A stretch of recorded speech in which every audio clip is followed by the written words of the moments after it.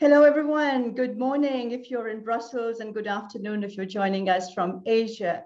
And thank you for joining us for this conversation on Indonesia's G20 presidency priorities. I hope you're joining us from a country or place where the sky is sunnier and brighter than it is here. I'm Shada Islam. I'm Senior Advisor at EPC, and we are delighted to have with us Ambassador Dian Djani, Indonesia's G20 Co-Sherpa, and also Special Advisor to the Minister for Foreign Affairs on priority issues. Ambassador Djani is Indonesia's former representative to the United Nations. Thank you, Ambassador Djani, for being here. Also, Ambassador Hadi, thank you very much from the Indonesian mission to the EU for facilitating this conversation. So before we start, also a quick word of thanks, as I said, to Ambassador Hadi. And let me start with a very simple question to you, Djani. The G20 presidency is, of course, a huge responsibility for a country at any time, but these are very challenging times. And of course, the responsibility is much bigger.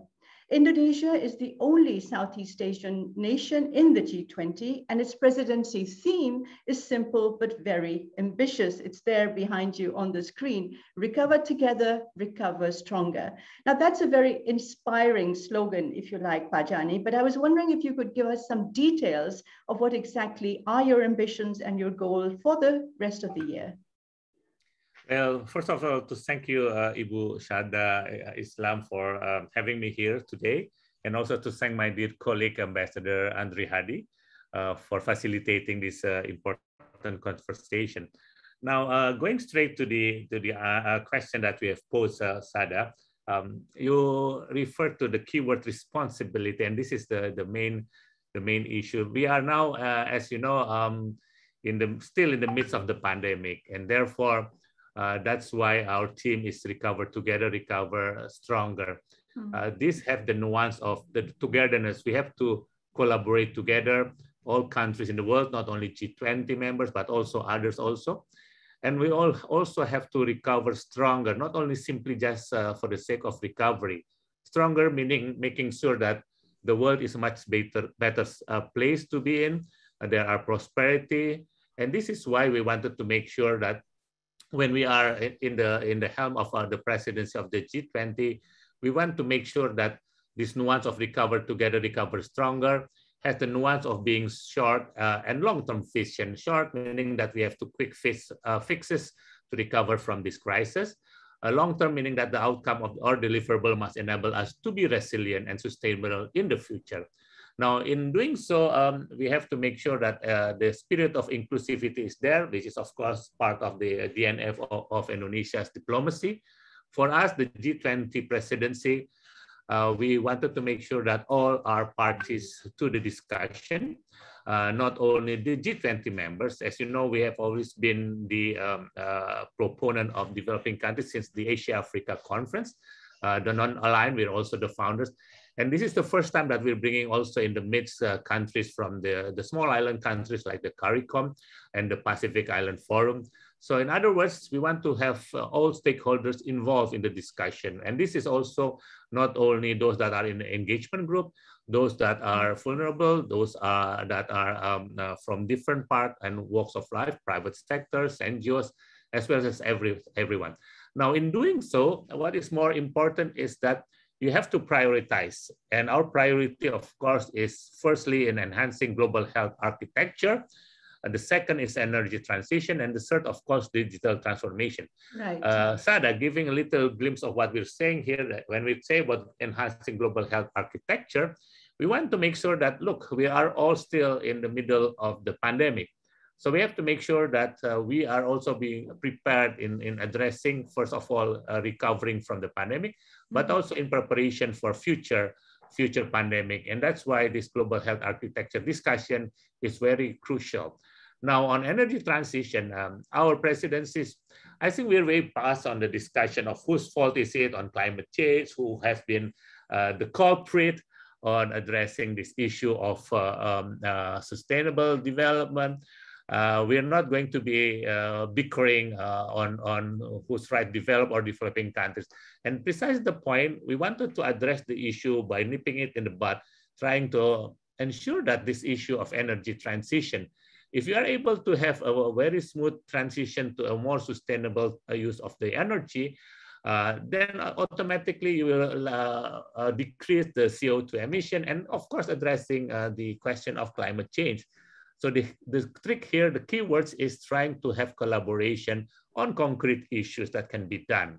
And this is also on the health issues. When we're talking about a lot of things related to health, then once again, we have to address what's the problem. Is it the question of vaccine, accessibility, affordability, dissemination of that? All of this has to be addressed.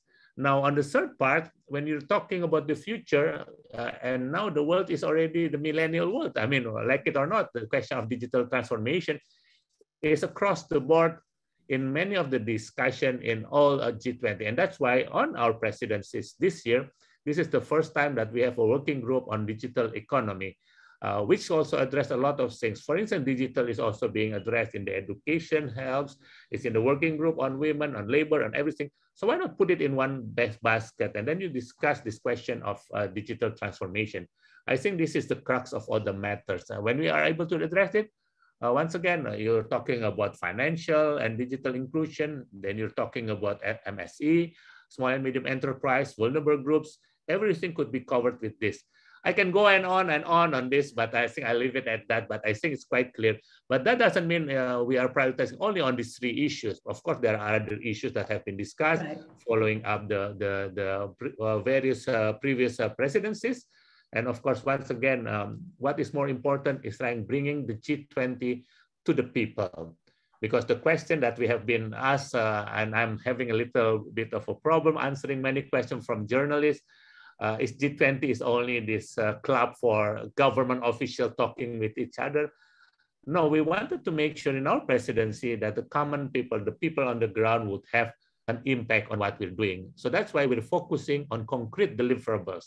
We don't want to talk about full stop and comma. We're not going to talk about lengthy leaders' declaration or ministerial declaration. We want to make sure that, look, let's walk the talk. Let's really come up with something concrete. I think that's the key point. I leave it at that. Well, thank you, Djani. That was a very comprehensive and complete response. And I just want to say to all of you joining us, please, I will be speaking to Djani for about 25 minutes, but after that, there will be a Q&A session. So please, there is a Q&A box on your screen. All of us know how to use it. So do please send us some questions for Ambassador. Ambassador, you've talked a little bit about all of the key issues. Of course, you've talked about the health infrastructure, you've talked about energy transition, and about the digital economy. Let me take you a bit further into the three of these in a little bit more detail.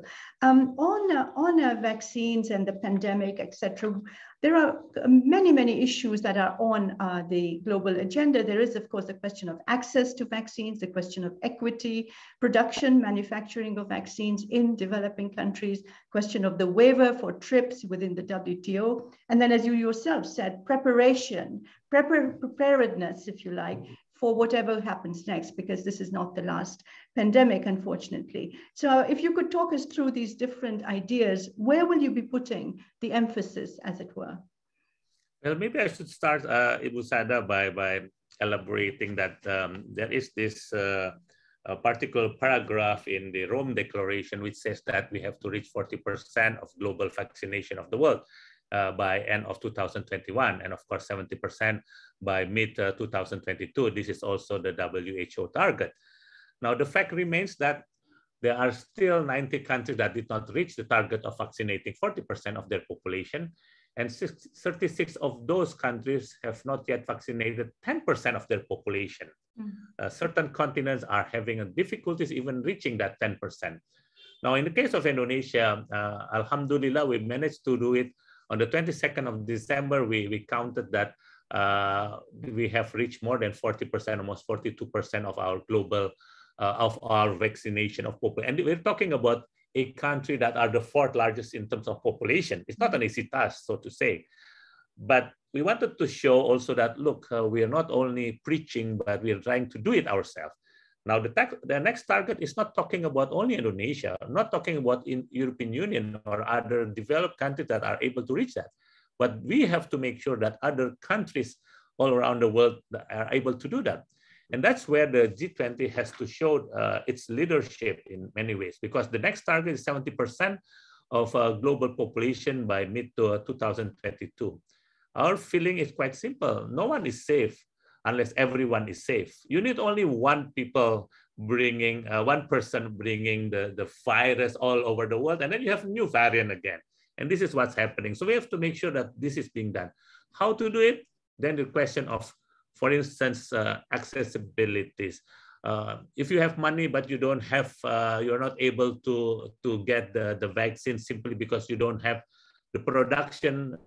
The fact of life is the production capacity of the world is not sufficient. Even though it's several pharmaceutical industries, will not be able to bring the numbers that are needed for the rest of the world. So precisely, you need to have production hub. You need to have ability also to produce it, and later on the question of dissemination of the vaccine itself.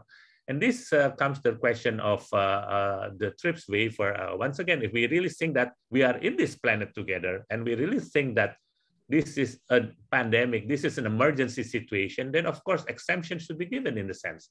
And once again, this has been discussed in WTO, and you know our feeling on this issue. But once again, I used to be ambassador of Indonesia to WHO, and at that time we were experiencing the H1N5 virus in 2009, 2010. Right. And we managed to settle it because we were not very happy, and we brought the pharmaceutical industry, including ours. The question is simple: unless we provided sufficient vaccine for everyone, then this thing will continue. The pandemic there will be mutation. Now that's why in our presidency, we wanted to work in all parts of the world, coming up with concrete things, working with WHO. We are also following through the Rome Declaration on creating this health, finance, and health minister task force for readiness in terms of preparedness, responsiveness for future pandemics. So there are pooling of resources in case developing countries later are needed, because the idea that has to be incepted in all our minds is that we are all in this together. Right. And if we want to recover, then there's no other choices but to collaborate together. We can't have nationalism in terms, we cannot have efforts that only think about our own backyard without thinking about what's the impact on others.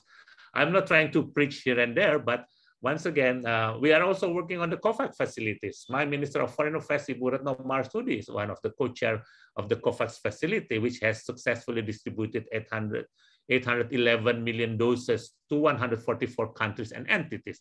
We're going to continue on that. In ASEAN, we work on initiative in pandemic mitigation to strengthen regional health resiliences. So there are lots of things that we are trying to do.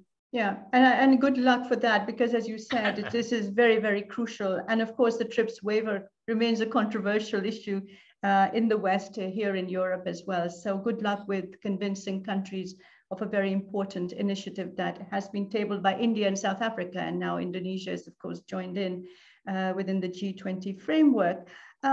Ambassador, let's move on to your second, I shouldn't say second priority, but also a very important point, which is the green transition and, of course, climate change, COP27, coming up later on this year. But as we've said, and you've said you don't want to go into the details, but the fact is that there is a lot of disagreement and discord about in this area as well. I mean, within Europe, we have this question, and today it's being discussed actually, taxonomy question about nuclear and gas.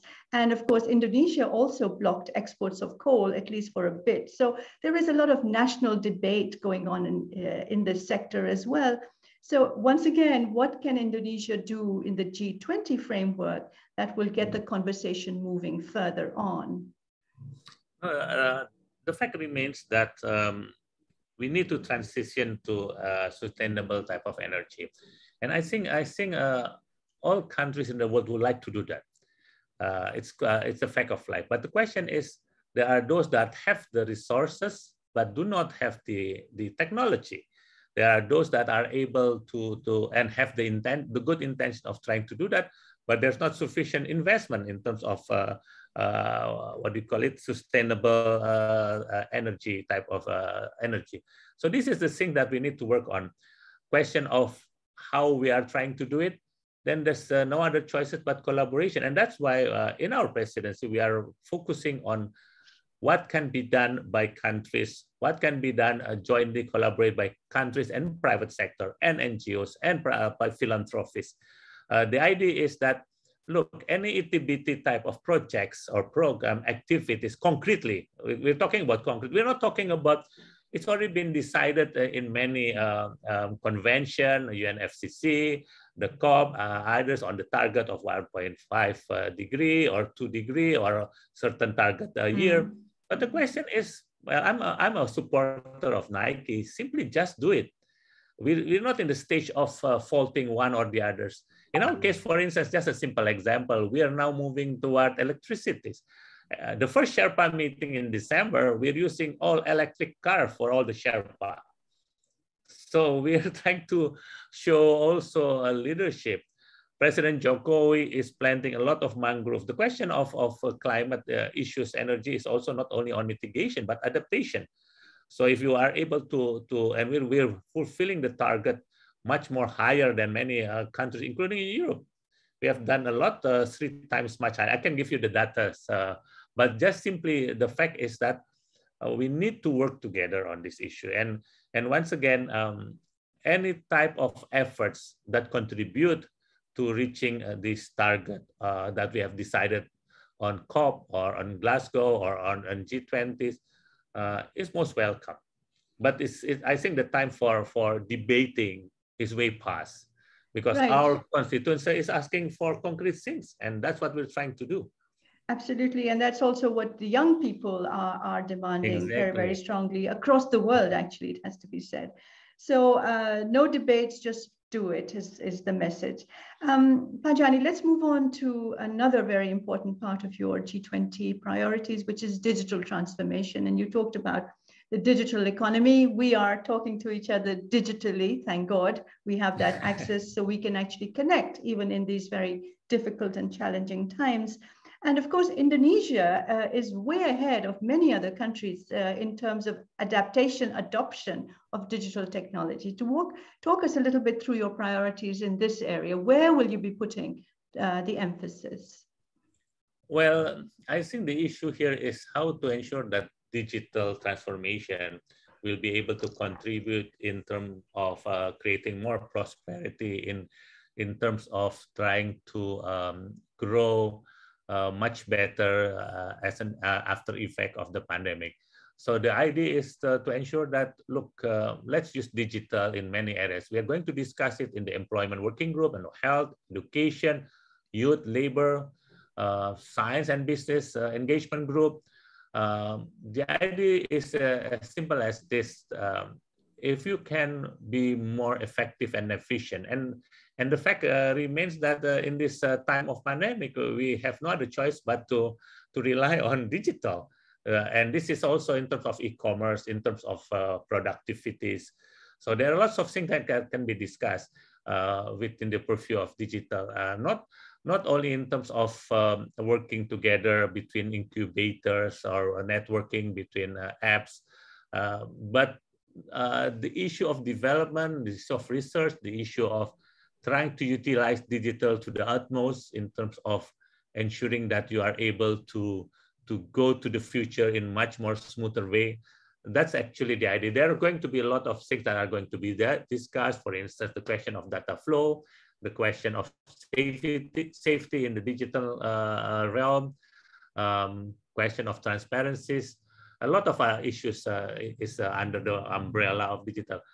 Of course, we are quite open to any ideas that really would contribute in terms of recover more stronger in the future. That is the keyword. Let me give you two ideas on that are dear to my heart. One is, of course, the digital divide between many countries and also the gender divide on digital as well. So perhaps Indonesia can put some focus on that as well, which I think are two crucial issues as if we are going to have this recover together, recover stronger. What do you think? No.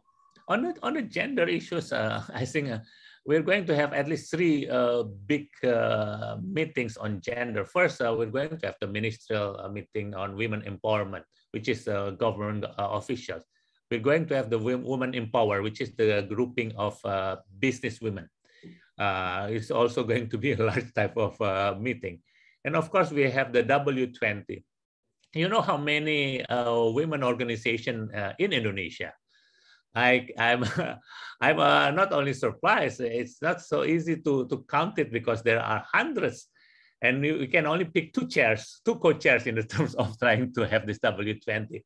But the idea is not only talking about how to empower women in the business sectors, how to use digital, but also the question that sometimes we tend to forget, the vulnerable, the disabled. We're also working on that. We found out in our research that disabled women are more productive than those that are more healthier in the factories, because maybe those that are healthier, I'm sorry if I have to say this, takes a lot of coffee break in a sense, but, right. but that's really something like men do. Yeah, what can I say? And sometimes diplomat.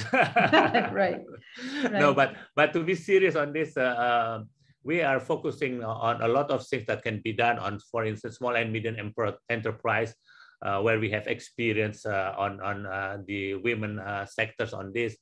The digital divide is an issue also. That's why we're also focusing on small and medium enterprises, right, because that is quietly related. It's not a simple case of the old story of having enough financial to run a business, but how to also train them in order to use all the apps, the new e-commerce in terms of trying to market their products. Now everyone is doing it, and we found out that the one that makes sure that all economies in all crises, including Asian financial crisis, the European crisis in 2008, all survive simply because of the very good role of small and medium enterprise, exactly, because they have been the backbone of any economies, not exactly the big guys, but the small guys. And there's the question of financing, obviously. Right, but now we've passed the question of financing, we're now going ahead on the question of ensuring that they have the right productivity, they have the right digital tools in terms of the marketing part of it. Because right, you can't do the conservative way of doing it, especially during pandemic. So you have to be more innovative, more creative. So once again, not trying to preach, but that's a fact of life. And we're just following the stream, the wave of future. Right. Thank you very much. I've got two questions already coming in, and I'll put them to you in a minute, Djani. But please, all to participants, a message. Please do send in more questions. We have the privilege of having a Co-Sherpa here, so there are lots of questions that I can ask, but I really want you to put some questions to us as well. Djani, we're talking here, I'm in Brussels, you're in Jakarta, but I was wondering in terms of how you think the European Union, the 27 countries of the European Union, but the European Union per se, collectively as well, how that can be a partner for you in, fulfilling some of your goals and your ambitions for the G20. I think the key word that President Joko Widodo have elaborated during in Rome is the need for the G20 to bring concrete deliverables, program that are concrete in terms of things that really matters to the common people. And this is where we can collaborate, where the EU has the comparative advantage on certain field, while we also, because I also experienced, for instance, what we call the tripartite approach, whereby, for instance, we're not talking about working between the G20 countries, but we're also talking about how G20 can also give a trickle-down effect or also cooperate with other countries outside the G20 membership, because the world G20 is only 20 members, where you still have, if you counted the UN membership of 193, then you have 170 something countries that are outside the G20, and this has to be brought into the realm. And that's where the EU can also help in terms of collaborating. We might have the expertise, for instance, in helping Pacific Island countries, but EU has the resources to send our expertise, for instance, in certain ways. You don't have to think also about big things only, meaning coming up with a plan, factories or an environmental, what do you call it, energy plan. But you could also come up with certain things. There are lots of tripartite approach whereby collaboration between EU and with other developing countries in helping other least developed countries, for instance. This is the type of thing that we want to make sure. One thing is more important is we'll focus on these three priorities issue. That's where, and everyone can find what type of projects that they are most comfortable with, and we'll work on that. So it's an open type of flexible approach. So the more the merrier, and as long as you come up with a contribution that are quite, it can be in different form, for instance, and with the different expertise. Right. Djani, let me now, I'll come back to you with a few of my own questions later on, but there are a couple of questions, actually 3 very good questions here that I'd like to put to you. So this is from Kampa Pradipta Isnomo, and talking about the vast ocean resources that have a great potential for alternative source of global growth. So the question is the blue economy a priority for Indonesia in the G20? The answer is simply yes, because once again, when you're talking about making the economy much better, we're not talking about green industries also. We're talking about the blue economy. We have to make sure the maritime issues are there because there are lots of countries that are dependent on that. And that's why we wanted to also to bring the small island developing countries into the discussion. We are the first one that brought them here. I mean, brought them into the realm of the G20. We find it quite interesting, you know, when people are talking about climate change and they are not part of the discussion in the G20. We have this 20 membership, but we're also having this invited guests also, right? And they are the most affected. For us, we have 17,000 plus island, but there are countries that have only few islands, and because of climate change, with the ocean, the wave getting higher and higher, they are losing their land mass. So that's why they should be part of the discussion, and that's why the discussion is not addressing only climate change, but ensuring also that there are economic, blue economy that are also being covered in the whole discussion or the debate.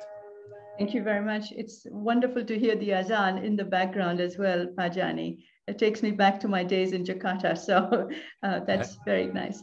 A question here from Jan von Herf. It is about health, and he says, health is also a theme within the German G7 presidency. So how are G20 and G7 actions linked and coordinated in this respect? It's a very good question about how you will be working with G7 President Germany. Well, one thing for sure is even before we took over the presidency from Italy, we have already been in contact with Germany before Germany took over the G7. I have a close discussion collaboration with our German colleagues, the Sherpa. We have already outlined what we're trying to do actually even last year, and the German also did that. So actually, and we have a discussion. I just gave a presentation in the OECD just last week, OECD ambassadors also. And we are in line what we're discussing in our presidency in the G20 and the German presidency in the G7. Priorities is there. So we are focusing actually on concrete things, and there are ways and means to do it. We just, once again, if that the question is answered by yes, we are collaborating closely with our German colleagues. Yep. Right. Thank you very much. So there's a question also coming from Todd Buell, and he's from the news agency Law 360. And the question is, what role does the Indonesian G20 presidency see for the OECD in coming up with a global framework on carbon tax, carbon pricing? Would this role be similar to the role the OECD played in the inclusive framework historic deal on corporate tax last October? Well, thank you very much, Todd. One thing for sure, like I mentioned before, we had I had give a presentation to OECD ambassadors just last week. I was supposed to go to Paris, but with this all over the world Omicron, we are very careful in Indonesia as well as part of the world. So we had the VTC discussion, but with OECD, OECD has always been invited to G20 gathering in past presidency also.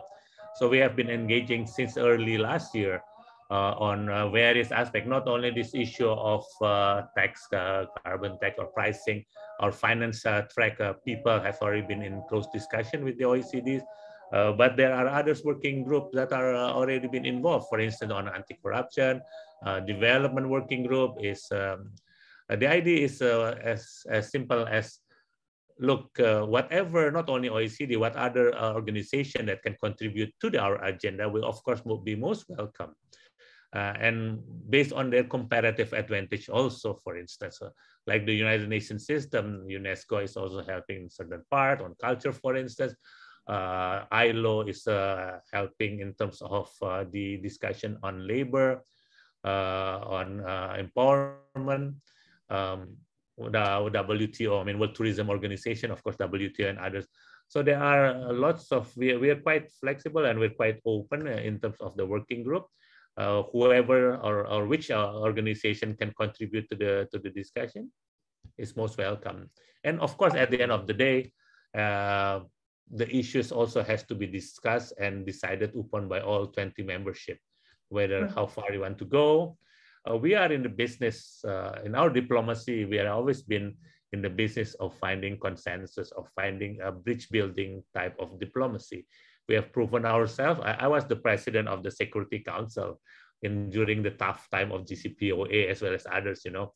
But we managed to navigate because we do have credibilities.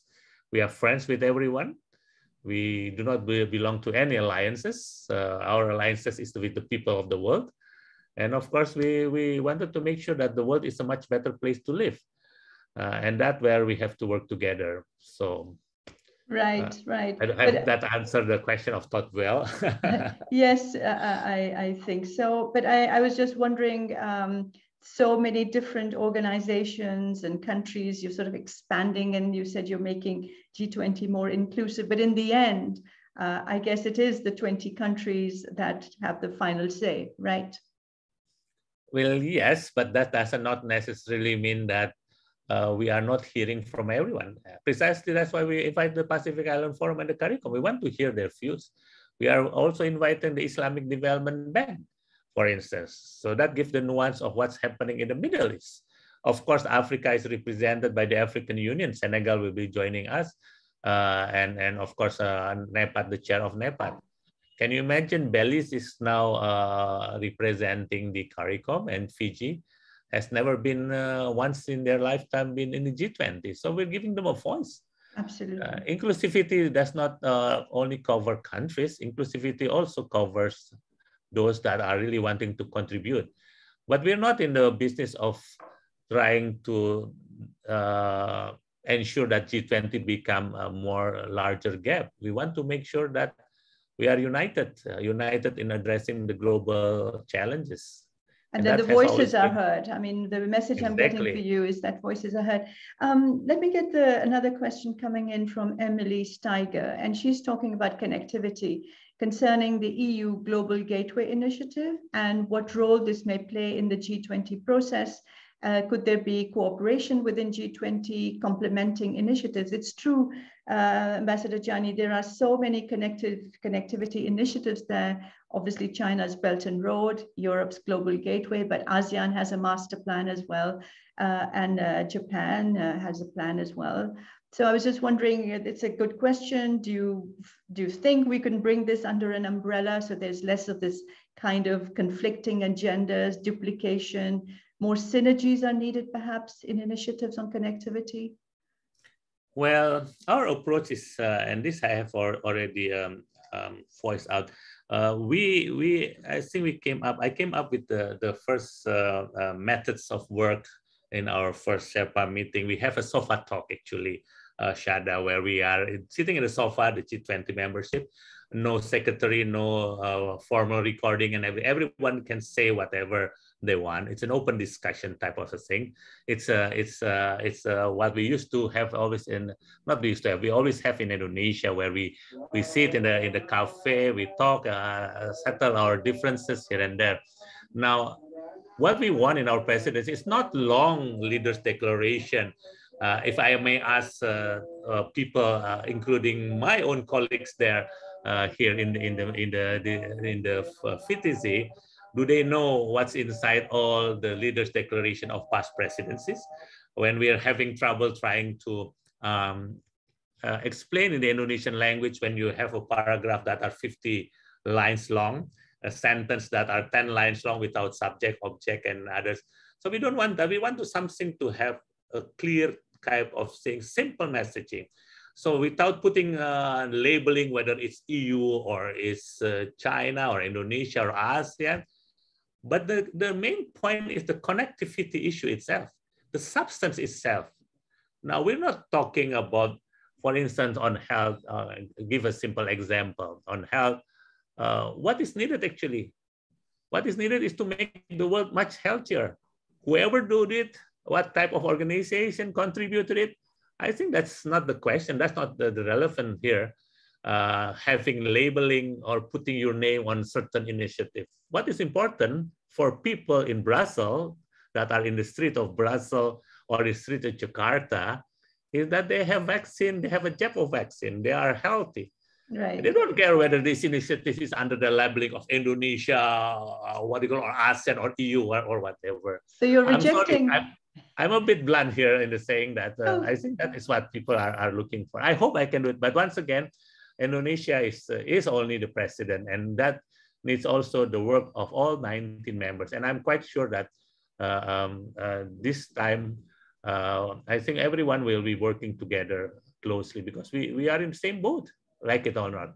So you're rejecting. Unless everybody wants to wear masks for the next 5 years. No, Shada. we don't. That's for sure. And I do want to meet you and not just talk to you virtually. So in a sense, Ambassador Djani, you're rejecting the idea of geopolitical competition in terms of vaccines or connectivity or digital. It's about working together. Let me give you a few more questions, put them to you. So there's a question from the ambassador of Philippines, Eduardo de Vega, and he says, you said we've gone beyond the blame game when it comes to climate action. And does this mean, he asked, that the first world and developing countries are all of the same position on this, Djani? I think that's a very tough question, Eduardo de Vega. I think I know this, my good friend. Once again, I think, well, people can come up with statement here and there, but one thing for sure that everybody is looking for, even people in Manila, in Quezon City, in other places around the world, they wanted to have a result. I think this is what the responsibility of us diplomats, of us delegation, is to ensure that the job is done. I think it's time for us to really collaborate. It's time for us to really work together. So that's what I meant by look, let's us really find projects that really can contribute in addressing this issue of climate change. I think that is the key word. Right. Thank you so much, Ambassador. So there's a question from Ian Graham, and he's a journalist working on health and safety and environment issues. And he asks a question which says, could a global health structure include some form of World Health Service that would share resources and provide worldwide healthcare free of direct charge to the patient? This is a tough question with a lot of points. But a good idea, perhaps. It's a good idea, once again.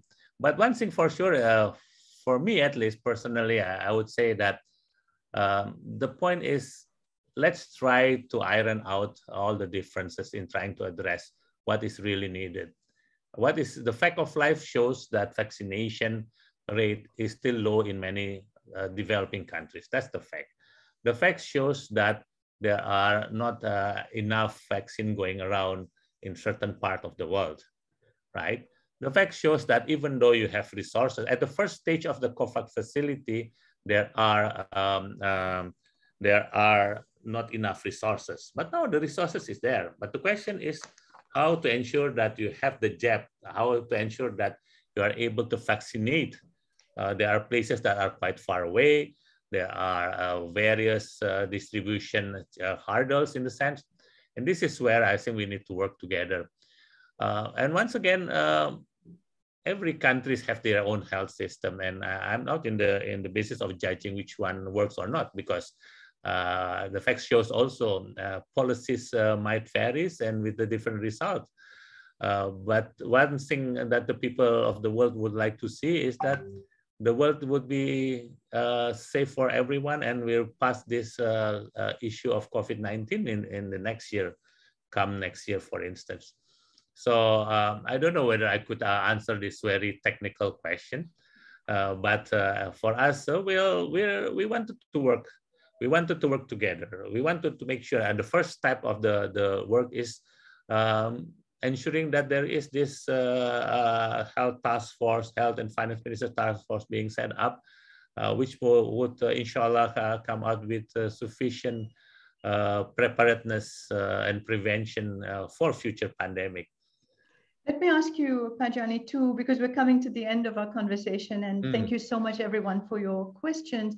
Let me just ask you the mood in Indonesia at the moment. I've been reading some of your papers, and it's quite excited about the G20. There are lots of conferences, there have been these women's groups that have been set up. So is the domestic opinion actually quite galvanized and quite enthusiastic about your presidency as well, and putting forward ideas? And you'll have to meet their expectations as well as the international expectations, right?